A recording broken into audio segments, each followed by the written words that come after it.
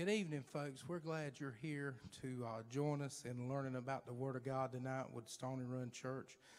You know, there's a lot of hustle and bustle today. People talking about stimulus money, and they're excited about that. But you know what? That money will only carry you as far as that last dollar. But we're here to talk about the Word of God. We're here to learn about God, and we're going to learn about the things that are going to take us throughout this life through eternity, which is going to carry you so much more. So we're glad you're here. We're going to go ahead and start the service in prayer, and we're going to trust God and know that He's going to see us through this situation.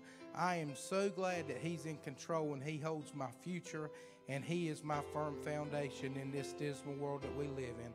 Father God, Lord, we thank you for being able to be in your house tonight, oh God.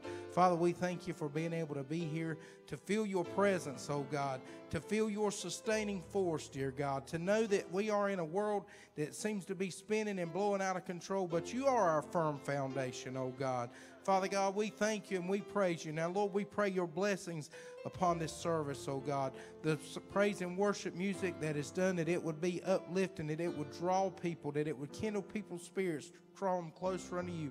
Father, we pray for our pastor as he brings forth the word of life tonight, oh God, that it would be applied to people's hearts and lives, that it would change them forever. Father, we desire your presence, oh God. We desire you in every aspect of our life. Lord, we just pray that your blessings will be upon us, that you would bless everything that we do tonight, and we'll give you the praise for it all. For it's in Jesus Christ's name we do pray. Amen. Let's worship the Lord. Who breaks the power of sin and darkness, whose love is mighty and so much stronger, the King of glory, the King above all kings,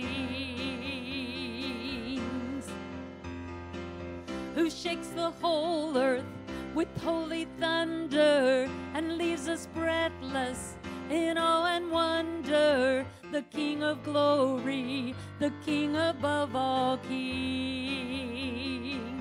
This is amazing grace. This is unfailing love, that you should take my place, that you would bear my cross. You laid down your life, that I would be set free. Oh, Jesus, I sing for all that you've done for me. Who brings the chaos back into order, who makes the orphan a son and daughter, the King of glory, the King of glory, who rules the nation with truth and justice, shines like the sun in all of its brilliance, the King of glory, the King above all kings. Yeah, this is amazing grace. This is unfailing love, that you would take my place, that you would bear my cross. You laid down your life, that I might be set free.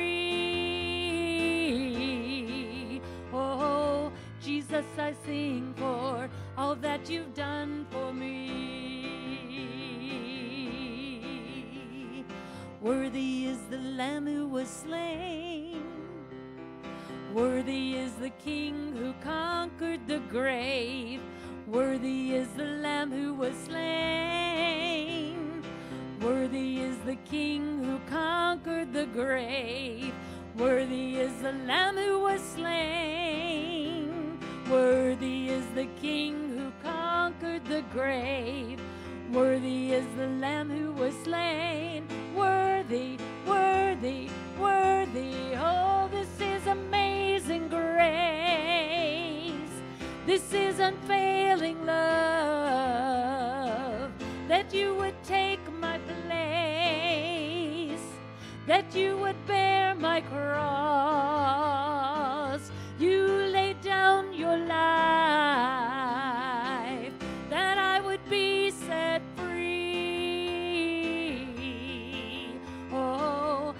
Jesus, I sing for all that you've done for me. Oh, Jesus, I sing for all that you've done for me.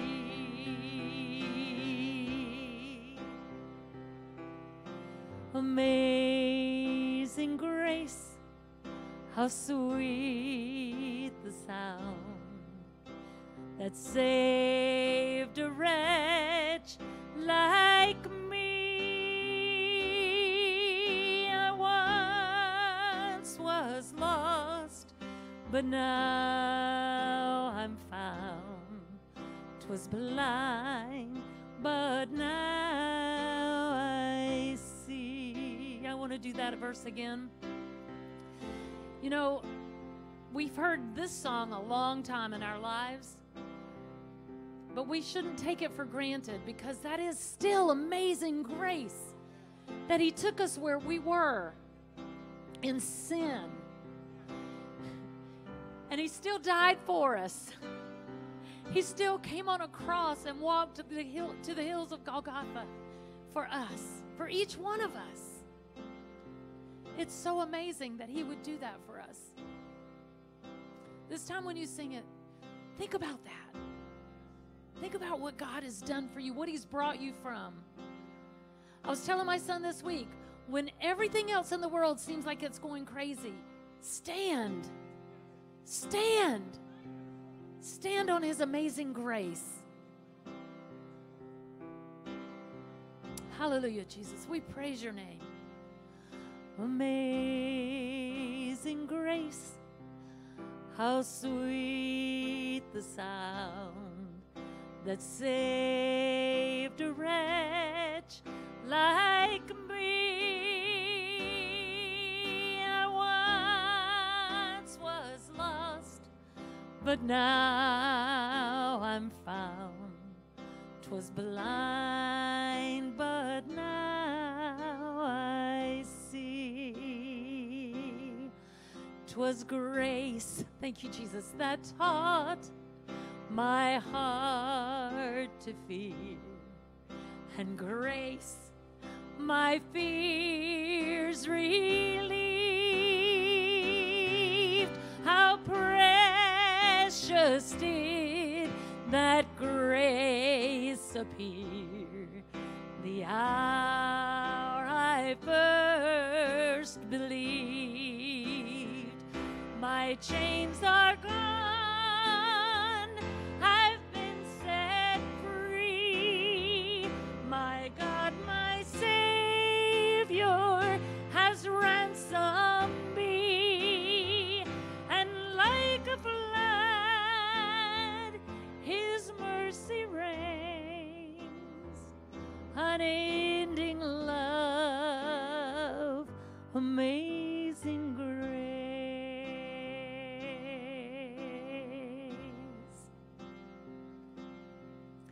The Lord has promised good to me. His word my hope secures. He will my shield and portion be, as long as life endures. He will my shield. He will my shield and portion be, as long as life endures. My chains are gone, I've been set free. My God, my Savior has ransomed me, and like a flood his mercy reigns. Unending love, amazing grace. My chains are gone, I've been set free. My God, my Savior has ransomed me, and like a flood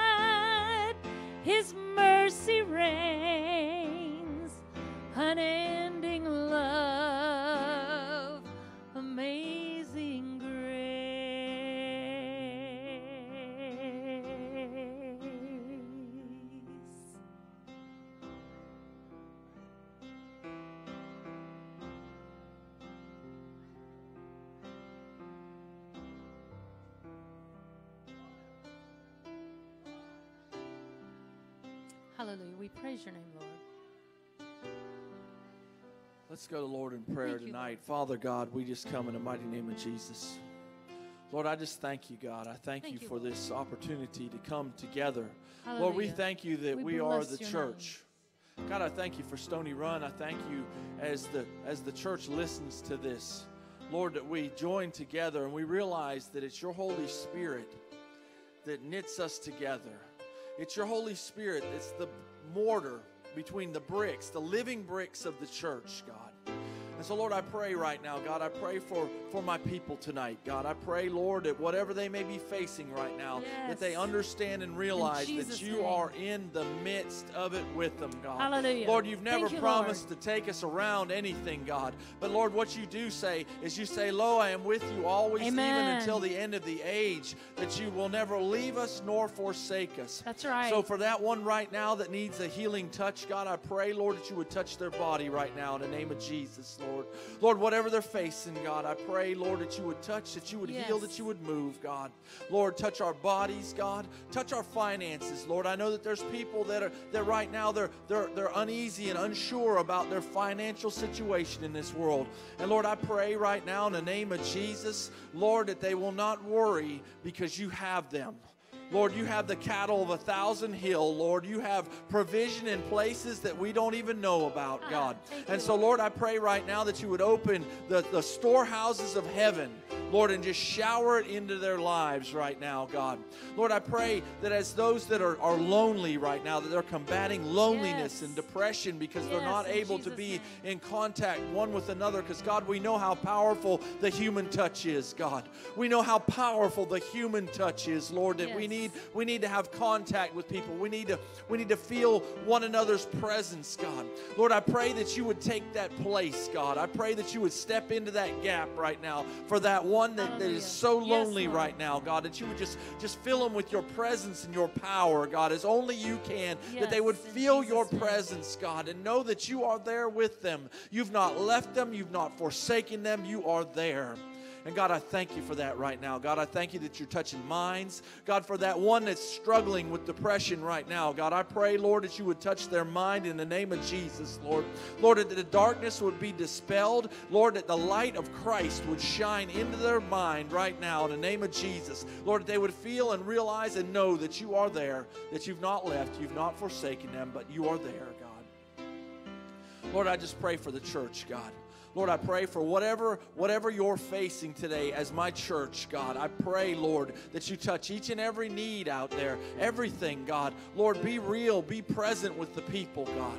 Lord, I pray, Lord, that you would touch the word tonight, God, as I teach and preach, God, that you would inhabit what I'm saying, God. Lord, I pray that the anointing of God be upon it, because, Lord, I know that without anointing, it's just noise. And so, God, I pray, Lord, that it not be noise tonight, God, but it be anointed teaching. Lord, I pray your anointing, your power, God, just move mightily and powerfully in this place, God. And Lord, we just thank you, God. We thank you for who you are, because, God, you are with us, God. You are with us, Lord. We are not alone. You're going through this with us, God. And so, Lord, I thank you for that, God. And I pray, God, that you just move mightily and swiftly, Lord, as only you can. And God, we're just going to give you all the praise, all the glory, and all the honor. And it's in Jesus' name that we pray. Amen. Amen. God bless you all. God bless you, Stony Run. I miss y'all. Brother Tom, good to see you tonight. Amen.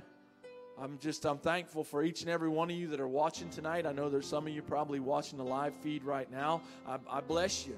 I bless you in the name of Jesus tonight. I just want to reach out to you. I wish I could reach out and touch you right now and just let you know we are walking through this. I feel the Holy Ghost right now so strong. I mean, I feel the anointing of God right now. I love it. I love it because that's what I yearn and desire is to feel the presence and power of God in my life. And so I pray that you're feeling the same presence, the same power that I'm feeling right now. And I want you to just, I want you to hang in there. Amen? Amen. Hang in there. Amen. Hang in there. Look, this too We shall will pass. survive. We're teaching on the plagues. We've been through some of the plagues already in Exodus. We're going to pick up in chapter 9. these plagues, the people were going through plagues. They didn't know when it was going to end. They didn't know how many God was going to send. God didn't start out and say, look, there's going to be 9 plagues, and then there's going to be the death of the firstborn, the Passover, and then it's going to be over. He never told him that. He never told Moses how many times he was going to have to go. Right. And so I encourage you that as we go through this pandemic, we go through this difficult time, what you need to see in the midst of this, anytime something like this is going on, you need to see the power of God. Right. That's right. You need to see God in the midst of this. For him. He wants his people to see him high and lifted up. I mean, he wants us to know and realize he's speaking to us right now through the midst of this. What's he trying to tell us? I mean, he's trying to get our attention, and we've got to focus on him. And if we'll keep our eyes on Christ, then he'll take us through. So I just thank him for that tonight. I thank him for that tonight.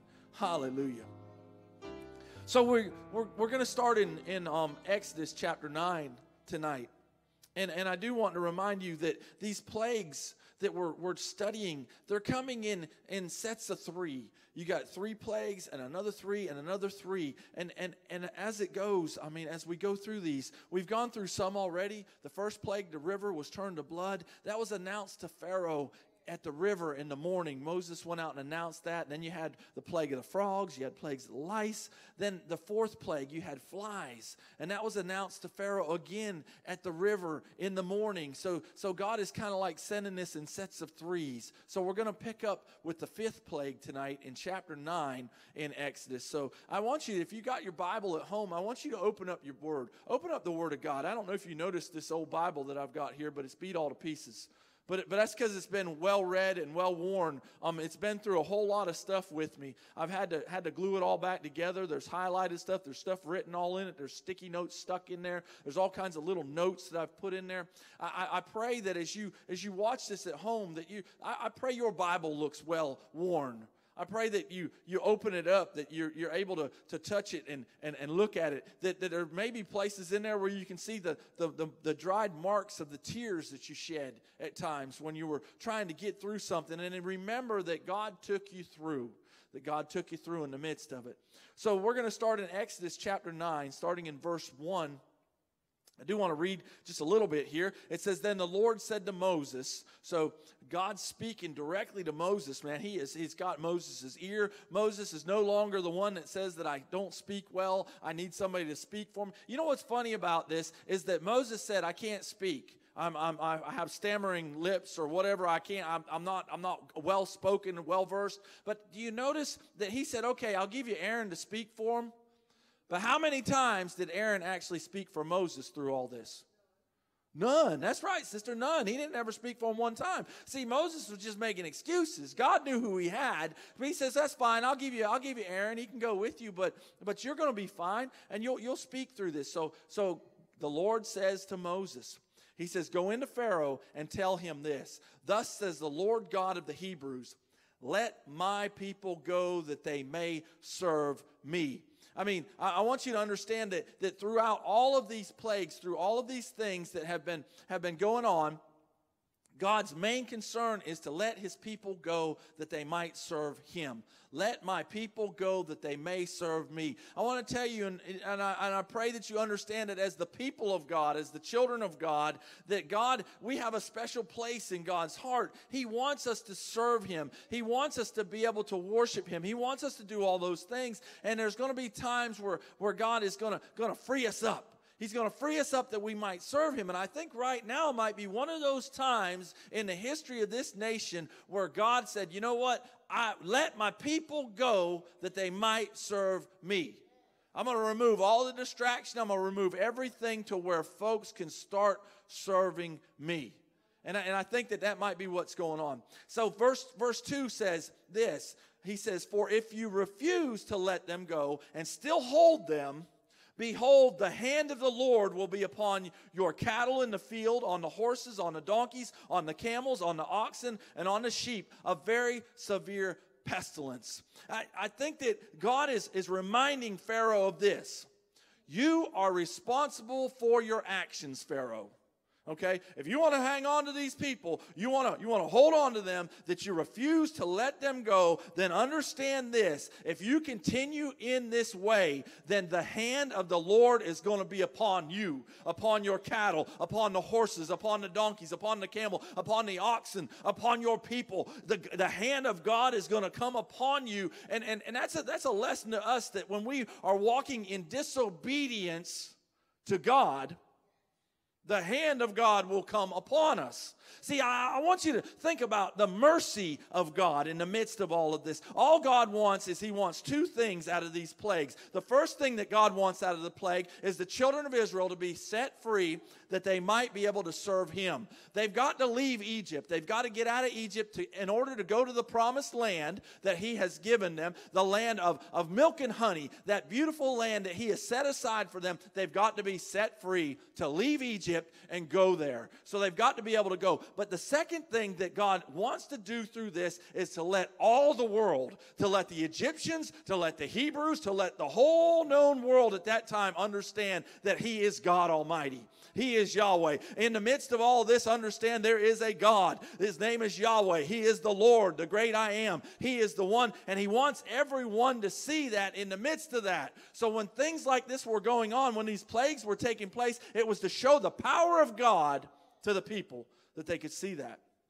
So He says, Pharaoh, look, you are responsible for your actions. And if you refuse, then the hand of the Lord is going to be upon your cattle, your horses, your donkeys, your camels, the oxen, the sheep, a very severe pestilence. Verse 4 says, and the Lord will make a difference between the livestock of Israel and the livestock of Egypt, so that nothing shall die of all that belongs to the children of Israel. So I want you to understand what a miracle is fixing to happen here. All the livestock of Egypt, they're going to have the pestilence upon them, but the livestock in Goshen, the ones of the children of Israel, they're not going to be touched. Nothing's going to happen to them. He's going to make a difference between the livestock of Israel and the livestock of Egypt. That should give you some hope in this world today, that God can separate the people of God, the children of God. He can make a difference. He can separate us. And there's going to come a time where there will be a separation. There's going to come a time when the church will be raptured, will be taken out of this world, and will be separated from the world, that the Lord might keep us safe in a place.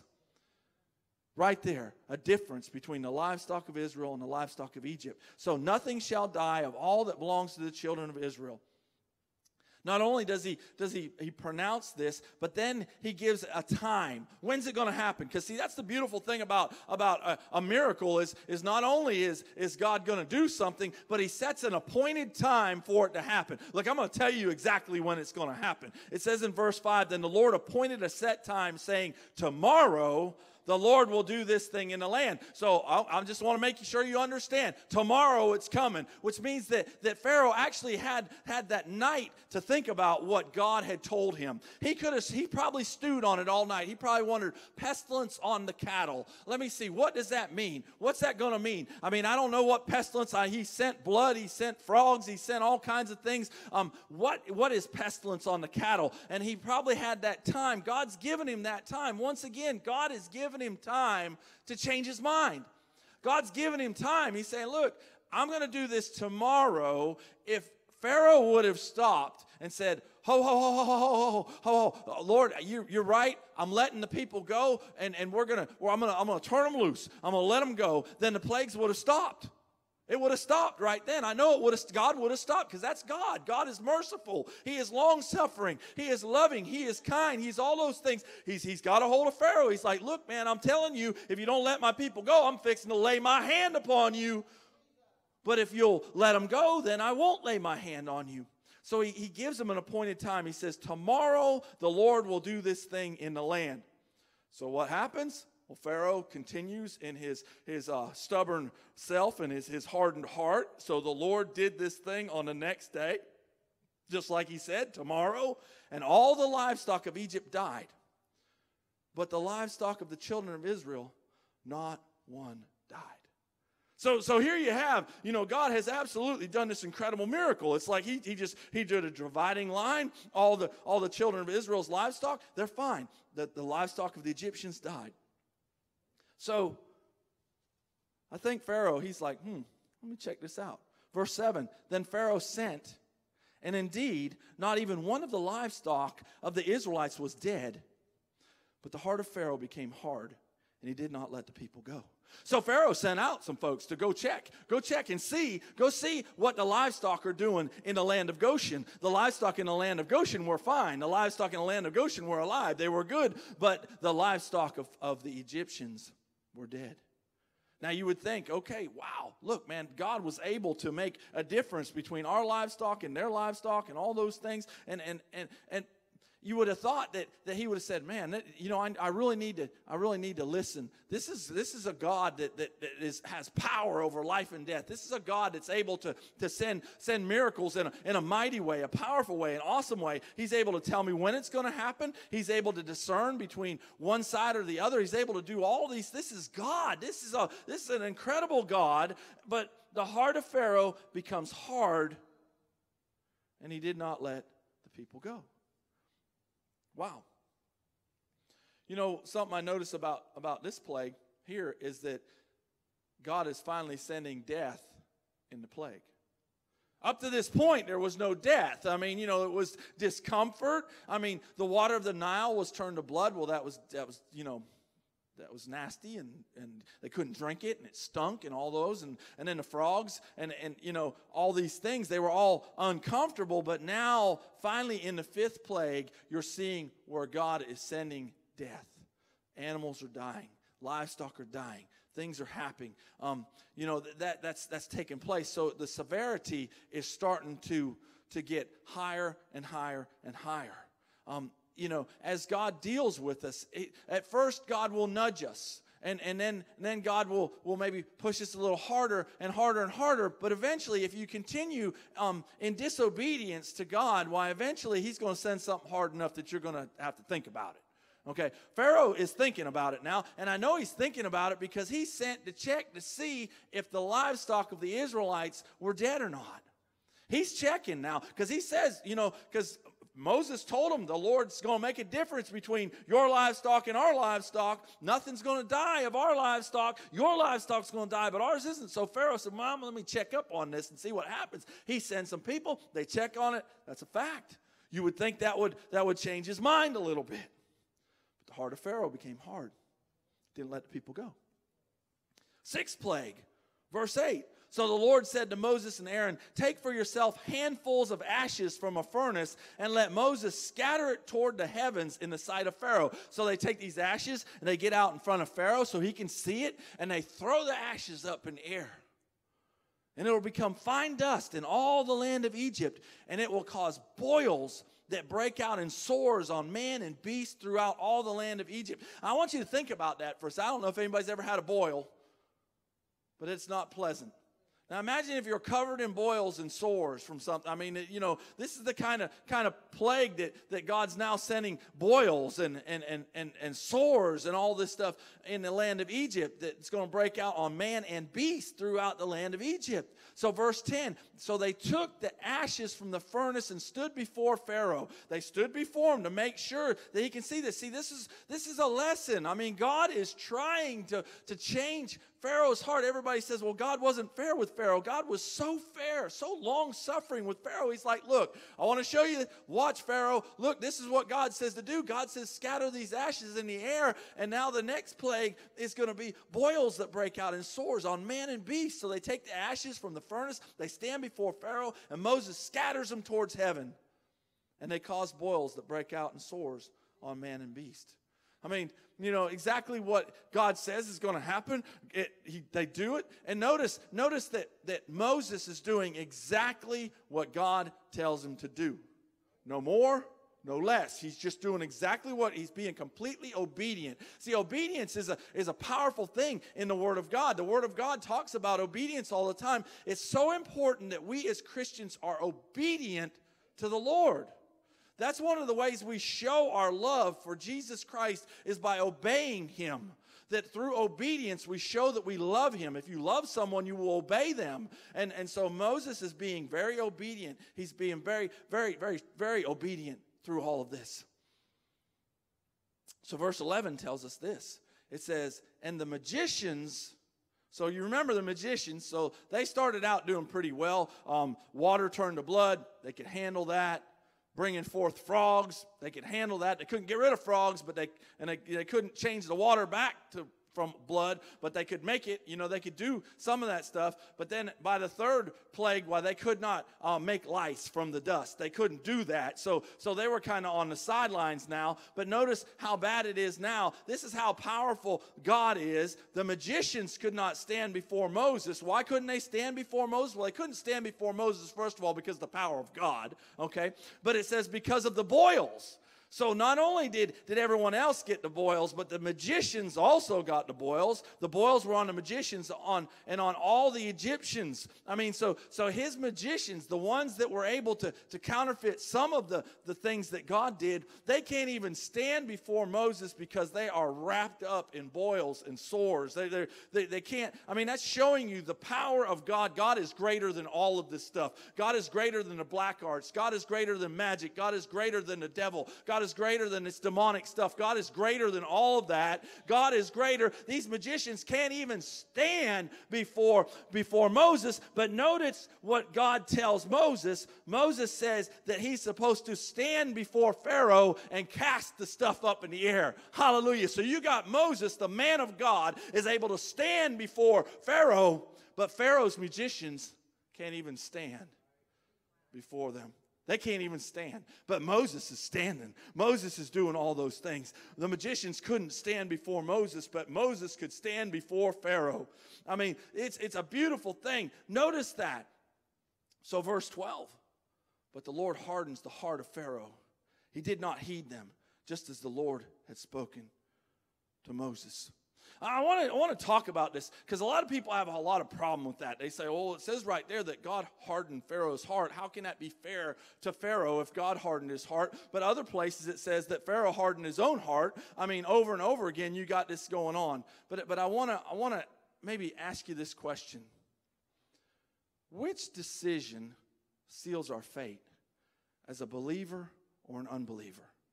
Which decision? Which time when we were in a service and we felt the Holy Spirit of God moving and we could feel the presence, and I'm here to tell you that I don't care who you are. You may not understand the Holy Spirit. You may not understand that. Look, when I first became a Christian, I did not understand the power of the Holy Spirit. I didn't understand healing. I didn't understand a lot of things. But what I did understand was that I could feel the presence of God. I feel the Holy Spirit right now. I feel Him right now just like He's right here. He's in me. He's around me. As we come together, I feel Him. Which decision seals our fate as a believer or an unbeliever? Which time do we blow off God and we say, no, that ain't nothing to that. Which time is it that seals our fate as a believer or unbeliever? I mean, it's kind of like that question. Which drink caused someone to be an alcoholic? Was it the first drink? Was it the second drink? Was it the third drink? Was it the 1,000th drink? Which one was it? I mean, when we don't eat right or we do that, which fat-filled meal caused the blockage or the heart attack in me? Was it the first one I ate or the second one or the 1,000th one or 10 years of them? Or which one put me over the edge? Which time did we deny the Lord was the one where we finally seared our conscience? The Bible talks about having a conscience seared by sin. When something is seared, it no longer feels. You can get to a point to where you sear your conscience so bad that God can't get through to you anymore. Which one, what happened that it finally seared your conscience and you no longer hear from the Spirit of God? Some people say, well, you can't get there, but I think you can, because I think that Pharaoh is there.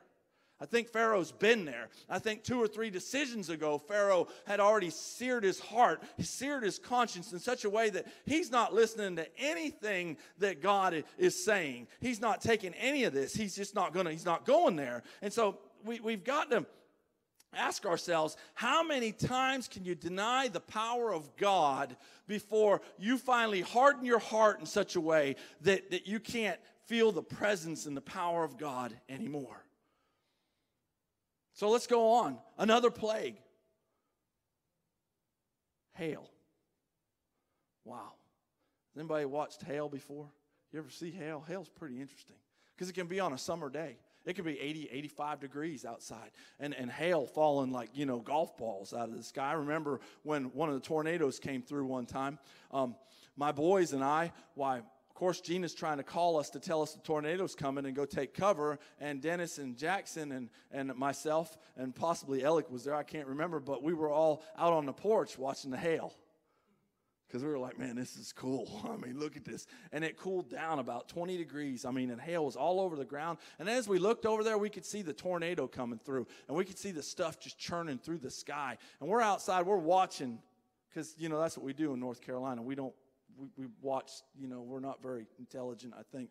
But so we're watching the storm come through. You're like, wow, check this out, man. Is this cool or what? And Gina's freaking out. They won't answer the phone. No, that's because we were on the porch watching the storm, So we got hail. Hail. Chapter 9, verse 13. It says, then the Lord says to Moses, rise early in the morning and stand before Pharaoh. See, now you're starting over again. Another phase, right? Another set of 3. Rise early in the morning and stand before Pharaoh. This is the 7th plague now. And say to him, thus says the Lord God of the Hebrews, let my people go that they may serve me. I mean, he should have figured out what the answer needed to be. I mean, every time, right? Now we're on number 7. Let my people go that they may serve me. For at this time I will send all my plagues to your very heart and to your servants and on your people, that they may know that there is none like me in all the earth. I mean, God is getting serious now. He's like, look, I might have not been as serious before. I've been giving you a chance. I've been long suffering. I've been kind. I've been striving with you. I've been trying to strive with you. But now he says, look, I'm here to tell you that you need to understand something. You need to let my people go that they might serve me, because if you don't, I'm sending all my plagues to your very heart. I'm getting your servants. I'm getting your people. I'm going to make sure that you know that there is none like me in all the earth. Now, I want you to think about that for a second, because, see, we look at this as the Israelites versus the Egyptians. But see, I want you to see something here, that God was trying to show the whole world, Egyptian and Israelite, that he was God. He was trying to get them all in. He was trying to use these. These plagues were kind of like a way for God to pull the people in, to show them who he was, to show them that their gods were not gods at all, that he was God, that he was the only God, that he was the great I am, that he was above all the other gods that they supposedly worshiped. That was him. There's no other God like me in all the earth. He's trying to show them as hard as he can. Verse 15. Now, if I had stretched out my hand and struck you and your people with pestilence, then you would have been cut off from the earth. God's like, look, y'all don't seem to understand my power. All I had to do was reach out and strike you, and I could have wiped you off the face of the earth. I could have wiped you out. We're in the 7th plague now. We've done this 7 times now. I could have wiped you out. The last 6, I could have just wiped you off the face of the earth. Matter of fact, we didn't have to go through the blood and the frogs and all the things and the hail and all that. I could have just come up and wiped you out. But I didn't. And see, and that's the thing about God. I'm here to tell you that there's times in my life where God probably should have just went and knocked me out. I've been done. But he didn't, because he's long-suffering, he's kind. Even through the midst of these plagues, you see the long-suffering nature of God. All God wants is the Egyptians to worship him as God. That's all he wants, just like the same thing he wants from us. He wants our worship. He wants our praise. He wants our hearts. He wants us to desire him. He wants us to praise his name. He wants to do all those things. That's all he wants from us. If I'd stretched out my hand and struck you and your people with pestilence, then you would have been cut off from all the earth. Verse 16, but indeed, for this purpose I have raised you up, that I may show my power in you, and that my name may be declared in all the earth. So he's telling us exactly why the plagues are taking place. He's telling them exactly why all this is going on, for 2 reasons. The first purpose that he raised up Pharaoh for all this is that he might show his power in him. He's trying to show the people of Egypt. They worship Pharaoh as a god, and God is trying to use Pharaoh as a way to show the people who God really is and who is God and how powerful he is, and that my name may be declared in all the earth. He wants his name to go everywhere in the earth. He wants his name, the name of Yahweh, the great I am. That's the name that needs to be declared in all the earth. Verse 17, as yet you exalt yourself against my people, and that you will not let them go. So Pharaoh, you're exalting yourself against my people. You're not going to let them go. Here he goes again. Behold, tomorrow about this time. Once again, he's going to tell them, when's the plague coming? Tomorrow about this time. So whatever time of the day it was, he says, tomorrow about this time. He says, rise early in the morning and stand before Pharaoh. So I'm saying tomorrow morning. Okay, tomorrow morning, about this time, I'm going to cause a very heavy hail to rain down. And not just any hail, not just a normal hail, but such as has not been in Egypt since its founding until now. I'm talking about the hailstorm of all hailstorms. This is going to be the worst that there ever was. Now notice what God does. Once again, God shows his long-suffering, his love for the people, his desire. Remember, his purpose is only this, that he show his power through Pharaoh and that his name be declared in all the earth. That's why he's doing this. So 19, he says, therefore, send now and gather your livestock and all that you have in the field, for the hail shall come down on every man and every animal which is found in the field and is not brought home, and they shall die. God has given them a warning. God's warning them. He's telling them, look, I'm here to tell you, you need to understand, tomorrow morning, there's going to be a great hailstorm that's coming, bigger than anything you've ever seen, ever. Since the founding of this country, you will never see anything like this. I'm going to send this, so you need to get up and you need to gather your livestock, all you have from the field. Get them on in, every man, every animal, because if you leave them in the field and you don't bring them in, they will die.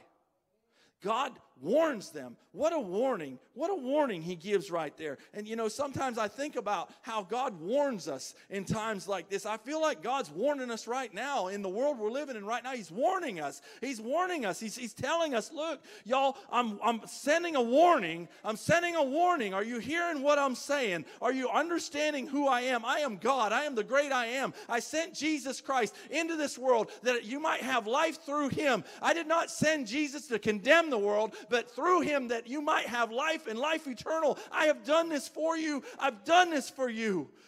Just, oh, hallelujah. Allow Jesus Christ to be your Lord and Savior. Seek me, hunger after me, thirst and desire for me. If you will seek God, you will find God.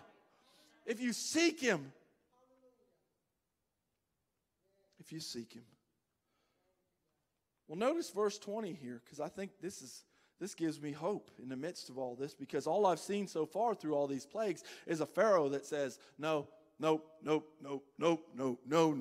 believe you, don't believe your power, don't believe anything, I'm not, no, not letting the people go, not going to do it, my heart's hard, that's it, I'm not doing it.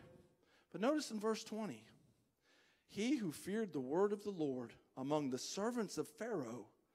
So see, some of these people now are seeing it.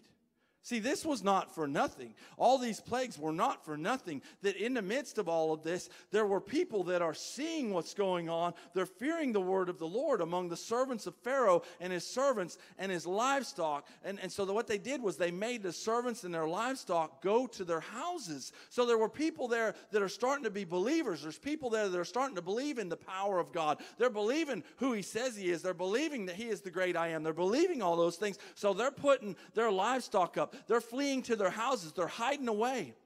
But verse 21, but he who did not regard the word of the Lord left his servants and his livestock in the field. You know, God gives us warning. He gives us warning in this life. I mean, over and over and over again. When's the Lord coming for his church? You know, when's the end? When's the end? And you know, some people say, well, it's not the end of the world yet, but how long are you going to live? When are you going to take your last breath? When is it good? Because that may very well come before the end. Amen. That may very well come before the rapture. We've been talking about the rapture. I mean, for 2,000 years, we're waiting for God to come back and get his church. And I'm not saying he's not coming. He is coming. His word tells us that he will come. He will rapture the church. The dead in Christ will rise first, and we which remain will be gathered up together with them in the air to remain with the Lord forever. That's the word of God. That's the word of God. That's what it says. I mean, because we can speculate, all that. That's what God's word says. But the thing is that when is that time? He's giving us a time right now. He's giving us a time that we can concentrate, we can focus on him, that we can give our lives to him, that we can understand and realize that there is a God out there. Hallelujah, that's bigger than all of this. He's bigger than all of this. But he who did not regard the word of the Lord left his servants and his livestock in the field. So verse 22 tells us this. Then the Lord said to Moses, stretch out your hand toward heaven, that there may be hail in all the land of Egypt, on man, on beast, and on every herb of the field throughout the land of Egypt. So all Moses had to do was stretch his hand out. So Moses stretches out his rod toward heaven, and the Lord sent thunder and hail, and fire darted to the ground, and the Lord rained hail on the land of Egypt. So there was hail, and fire mingled with the hail. Man, this was some kind of storm. I'm here to tell you, a lightning storm of cosmic proportions, fire and hail, and all these things going on. So very heavy that there was none like it in all the land of Egypt since it became a nation. And the hail struck throughout the whole land of Egypt. I mean, it's beaten everything to pieces and all that was in the field, both man and beast, and the hail struck every herb of the field and broke every tree of the field. I mean, this is some hail now. It's breaking the trees down. Notice this. Only in the land of Goshen, where the children of Israel were, there was no hail. No hail. Praise the Lord for that. Oh my goodness, hallelujah. I'm here to tell you that God can place a hedge of protection around his children, right? God can do that. But see, I want you to notice something about this. His children in the land of Goshen, now I am sure, and I would almost guarantee this, that they probably took cover when the storm came, right? Because he said, look, if you want to make it through this, then you need to get your animals out of the field. You need to get out of the field. Get in your house. I bet they were standing watching from their homes. And then they're like, well, why ain't it hailing here? Why is there no lightning here? Why isn't this going on? But they were heeding the warning of God each and every time. They were heeding the warning of God. And so we got to understand that we've got to heed the warning of God, and God can place a hedge of protection around the people of God, but we can't be disobedient. As soon as you step into disobedience, then all bets are off. As soon as you're being disobedient to God, then you're on your own. You're no longer walking in the perfect will of God. You're no longer in the smack dab in the middle of God's will for your life. So if you disobey God, then you're on your own.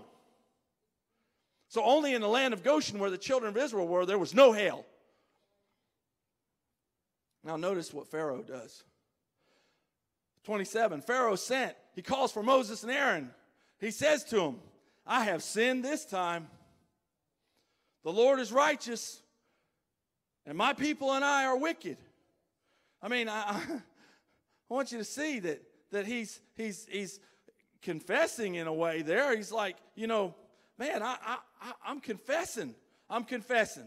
I have sinned. I am wicked. I confess. I confess. God, you're right. You are righteous. You are holy. I am wicked. I am sinful. I have sinned. But notice what's missing from that.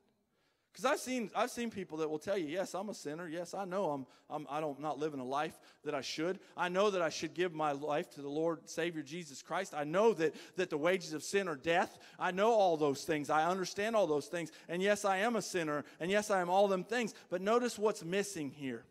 What's missing here is this. He said, I have sinned this time. The Lord is righteous, and my God and I are wicked. It doesn't say anything about repentance. See, we can all admit that we're messed up. We can all admit, look, my life is a soup sandwich right now. I'm not following the God. I'm not doing as I should. And I hear people all the time, well, preacher, I really should live better. I should do this and I should do that. And then I ask, well, why don't you? Well, that's because they'll confess that they're a sinner, but they will not repent. Repentance means turn away from your sin, change your life, change the way you're living, change what you're doing, change.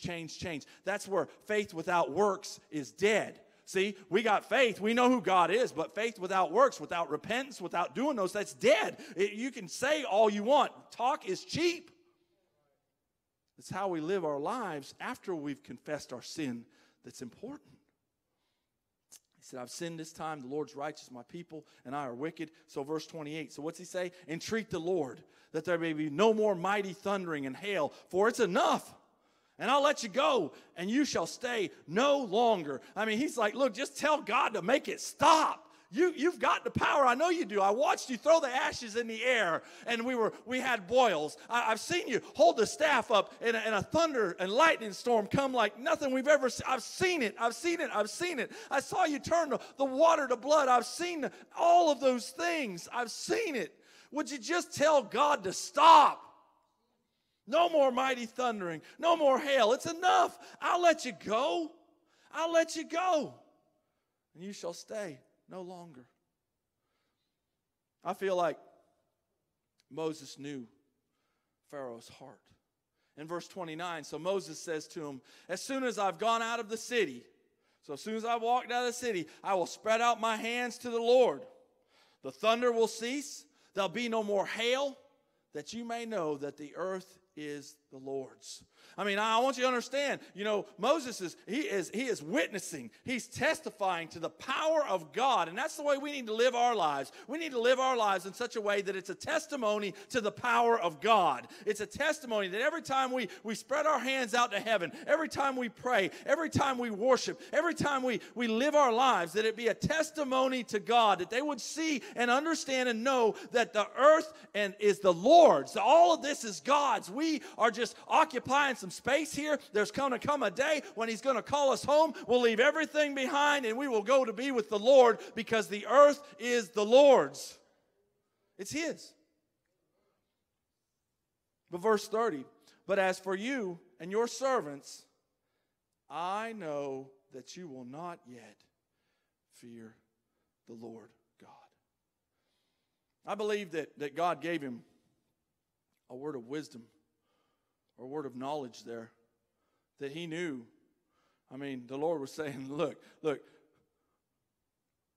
him know. I know that you will not yet fear the Lord God. I know that you don't yet fear him. You don't yet fear him. We've been through this 7 times. It's the 7th time. We've been through it 7 times. I'm going to spread out my hands to the Lord. The thunder's going to cease. There's going to be no more hail, that you might know the earth is the Lord's. But as for you and your servants, I know you will not yet fear the Lord. Verse 31, now the flax and the barley were struck, for the barley was in head and the flax was in bud. But the wheat and the spelt were not struck, for they are late crops. So they weren't headed out yet. They had not got to maturity. So verse 33, so Moses went out of the city from Pharaoh and spread out his hands to the Lord. I just love that Moses was so obedient to God. I mean, I just love that Moses was so willing to intercede for Pharaoh. I think Moses by now has got the understanding. He's starting to realize that this is bigger than just Pharaoh and him. That this is about God showing who he is. That this is about God's righteousness and God's power and God's witness and testimony to the world. That not only did God want the Hebrew children to worship him, but he wanted the children of Egypt also to worship him. Through the midst of this, he's trying to woo Pharaoh. He's trying to woo Pharaoh's servants. He's trying to woo the Egyptian people. He's trying to show the whole world who he is through the midst of this. So Moses goes out from the city from Pharaoh. He spreads out his hands to the Lord. And then the thunder and the hail ceased. And the rain was not poured on the earth. Isn't that beautiful? Moses just went out there, obeyed God, and it just stopped. Man, what a man of God. What an awesome man of God. That's obedience. Obedience. When you do what God tells you to do, then you see the results of God in your life. Okay? If you do what God tells you to do, no more, no less, just do what God tells you to do. Go out, stretch out your hands, and cry out to the Lord, and then you're going to see things change. The thunder, the hail ceased, the rain was not poured on the earth. Now notice what happens. Verse 34. And when Pharaoh saw that the rain, the hail and the thunder ceased, he sinned yet more. See, once again, what you had was a false confession. I mean, a lot of folks say, well, how could somebody, say the words? How could somebody pray a sinner's prayer? How could somebody do that? Well, people do it all the time. People do it all the time. They come, they get under conviction. They get, the Spirit's moving in the church, and they run up to the altar rail, and they say, Pastor, I want to get saved. I need to be saved. I'm a sinner. I know I'm a sinner. I'm a sinner. And they pray that prayer, and they say, Lord Jesus, please save me, a sinner. And they do all those things. And as soon as they walk out of the church, as soon as they walk out the door, as soon as they have the first chance to deny Christ, as soon as they have the first chance when they deny Him, then they sin yet more. No repentance. Just lip service to God. Pharaoh saw that the rain, the hail, the thunder had ceased, and he sinned yet more. Oh, Lord removed all the consequences, all those things. Now I'm going to. And he hardened his heart. Pharaoh's hardening his heart to God. And see, that's the thing. People do this all the time. There's so many times when God has been so gracious in our lives. I mean, to where we didn't know what we were going to do. I can tell you there was a time when my youngest son, he needed growth hormones. And they told me, they said, well, your insurance won't even cover that. And I'm like, well, how much are they a month? And they said $9,000 a month. And I said, $9,000 a month? We don't make $9,000. There's no way. I can't do that, God. I cannot do that. So then we wrote to the drug company that made it. And we said, look, we can't do this. And then they were like, oh, happy day. Look, we are going to cover the growth hormones. And I was like, praise the Lord, they're going to cover the growth hormones. Yes, hallelujah. I was so excited. I was like, yes, you've answered our prayer, Lord. Thank you, Jesus. You're covering the growth hormones. And they said, yeah, and all you have to do is pay the deductible. And I said, okay, well, what's the deductible? I said, well, it's only 10%. And I was like, oh, man, I can do math. I don't have to take my shoe off to do that one. I knew that 10% of $9,000 is $900 a month, and that was still more than what I was like, well, I guess we give up eating or something. We give up one of those non-essential things like food and lights and all those things, and we're going to do that.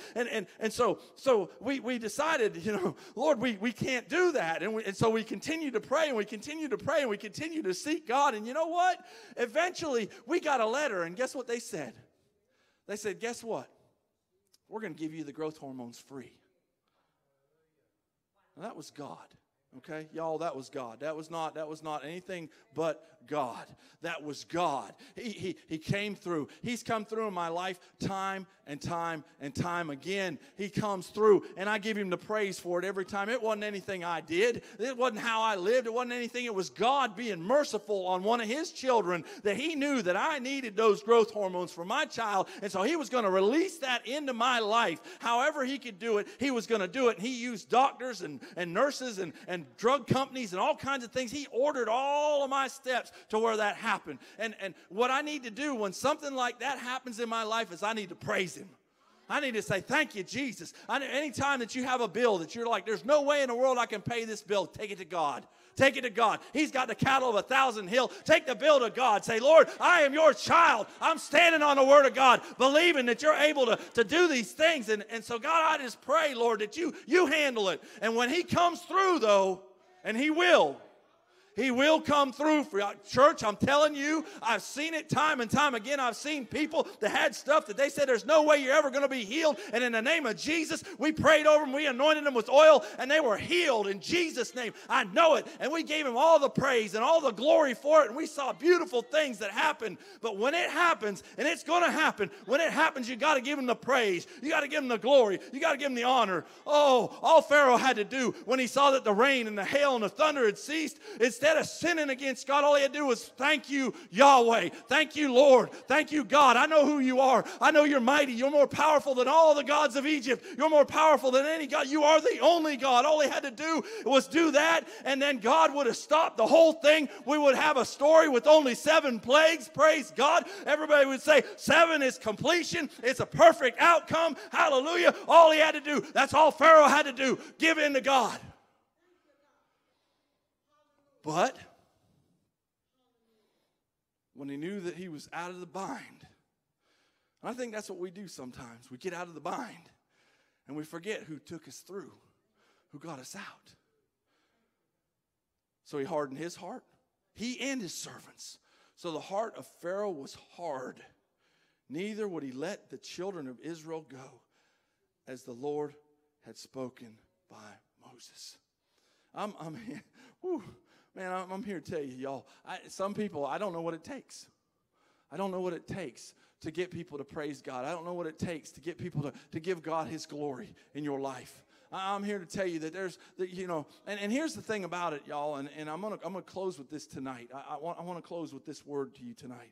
I know a lot of times we get in a bind. We get in a situation. We get to where we don't know what we're going to do, and so then what we do is we try to make deals with God, right? Like, Lord, if you get me out of this bind, I'll go to church every day, every time. If the door's open, I'm coming through the doors. Lord, if you get me out of this bind, Lord, I'm going to sing in the choir. I'm going to sing in the choir. Lord, if you get me out of this, I'm going to teach a Sunday school class. I'm going to lead a small group. Lord, if you get me out of this, every chance I get, I'm going to stand up in church and I'm going to testify to your goodness. And I've heard all these people make all these deals with God. And you know what usually happens when people make deals with God? Because first of all, you can't make deals with God. He holds all the cards. There's no dealing with God. God is God. Hallelujah. He does what he does. And what we are supposed to do is we are supposed to obey him. We're supposed to honor him. We're supposed to love him. We're supposed to praise his name. We're supposed to worship him. We're supposed to do all those things. But I've seen people over and over again that they're making deals with God. And then when it comes down to it, they're very faithful at first. And then all of a sudden you're like, Sister Wendy, where's so-and-so? Man, God moved mightily and powerfully in their life, and where are they at now? What happened to them? I don't see them at church anymore. They're not at our church. Are they at somebody else's church? Because we don't see them anywhere. Then they're gone, and then they just walk right away from God. And it's like, once the hardship gets out of the way, once God gets the bill paid, once God heals your body, once he takes that cancer, once he fixes your family, once he saves your marriage, once he saves your children, your wayward kids, once all those things take place, then all of a sudden, where are they at?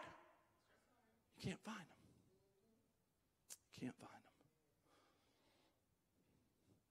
So there's lessons in all this for all of us. So I want to go ahead and close with a word of prayer tonight. Pat, if you'll give me a little bit of background here, but I want to close with prayer tonight, because I hear so many people right now in the midst of this pandemic, and I'm with you on this one, y'all. I want us to have a full church again. I want us to be able to come together again. I want to be able to hug Pat or hug Wendy or hug my brother back there, Brother Tom. I want to shake hands with y'all. I want to love on y'all because I like to touch folks. Yes. Because when I pray with you, I want to lay hands on you, okay? Because I believe that there's a transfer, that there's a power that takes place as we touch one another. And so I'm looking for that day when we can gather as the church again, and we're not worried about all this pandemic and this COVID-19 and all this stuff. And I'm looking for that day, y'all. And I'm like, Lord, when is that going to take place? I know that there's going to come a day we're going to get back to that. I know that. And so what I encourage us maybe as a church to do is to remember how badly you're yearning to be here right now. As I speak to you on Facebook right now, my church members, my folks, Stony Runners, those of you out there, I'm speaking to you right now. As bad as you want to be here, and I've talked to a lot of you, and you've said, man, I just wish things would get back to normal. I just wish we could get back to church. I just wish we could do that. And I encourage you, and I pray that you're praying with me that, yes, this will pass, because it will. God's going to take it. God's going to get it. Hallelujah. He's going to move this thing out of the way. Yes. This is not permanent. This is a temporary bump in the road. God just wanted to slow us down. God wanted us to focus us on Him, completely and totally on Him, and let us understand and realize that if God wants to shut the whole world down, He can shut it down. That's right. I mean, this thing went so fast, it's so fast it made my head spin. I mean, next thing, one Sunday we're in here, we're having church. Next Sunday we ain't having church. That's right. I'm like, what in the world's going on? God moved that fast. God can move that fast. But I'm here to tell you tonight, church, I pray that when we get to the other side of this, Hallelujah. That you remember all those days when you said, Lord, if you'll just let us back in the church. Yes. If you'll just let us back in the church. God, if you will just let us gather again. If you'll just let me to hug my brothers and sisters' neck. If you'll just let me to get in there underneath the preaching of the church. That if I could just get to Sunday school again. If I could just do all those things. Lord, I am going to praise you. Hallelujah. That the glass in the window is going to break from the praises in the house of God. But I want you to remember what you're saying right now. Right. I want you to remember that. Because there's going to come a time, hallelujah, when God's going to turn us loose again as the church. Amen. And He's going to let us get back Amen. together again. And when we get in here, I want to see all the seats full. I want to see everybody out here that said, oh, if I could just get back to church, if there was some way I could get in the house of God. I want the house full, and I want people praising Him with everything they've got, thanking Him. Lord, I thank you that I'm able to come to church. I'm thanking you that I'm able to sit in the same building with my pastor. I'm thankful that I'm able to come in here and sit in this choir loft and be able to sing the praises of God. I'm so thankful. And I'm here to tell you, church, He wants to do it, and He's just waiting. He's waiting. Oh, He's got timing. Hallelujah. Just like the plagues, He said there'll be a plague tomorrow at this time. There'll be this at that time. There'll be that at that time. There's going to be a time when the church are going to be open again. Yes. Hallelujah. When we're going to be able to gather again. And you just remember what you were telling God you were going to do. In the midst of the plague, in the midst of the epidemic, you remember what you promised God and bring that promise back to the throne of grace. So let's go to the Lord in prayer tonight. Father God, we just thank you in the mighty name of Jesus. God, I thank you that this is not permanent. This is temporary. God, there's going to come a time where we're going to be able to gather as the church again, that Stony Run is going to be back together as the family of God that we've always been, Lord, that we're going to be touching one another, that we're going to be hugging one another, we're going to be shaking hands, God, we're going to be high-fiving each other, thanking you, Jesus. And God, I pray, Lord, that when we get back together, that we will not take this for granted any longer, that we'll realize what a blessing it is to be able to come together and sit in the church together and be able to worship together and see our brothers and sisters in Christ. And Lord, everything that we're promising you right now, that I promise you, Lord, when this is over, I'm going to do this. And I promise you, Lord, when this is over, I'm going to do that. God, I pray, Lord, that we would honor every single one of our promises to you. And Lord, I believe that as we promise to you and we worship you and we serve you, God, Lord, that your heart, there's going to come a time where you're going to say, this is enough. It's enough. It's enough. The pandemic will pass. People will get well. Folks quit dying. And Lord, then we'll have all the opportunity in the world to praise you. And so, God, I just thank you tonight. I thank you for your goodness. I thank you for grace, your mercy, your love, your long-suffering kindness, God. And Lord, I just pray, God, that you would just touch your church. Stir us up, Lord. Stir us up as the eagle stirs up the nest, Lord. Lord, I know that you're just trying to get us out of the nest that we might soar on those heavenly winds as you want us to, God. And Lord, I'm just thanking you for everything. I'm thanking you for everything. And it's in Jesus' name we pray. Amen. Amen. God bless y'all. I love you. See you Sunday morning, 9 a.m. Amen. Tune in. Hallelujah.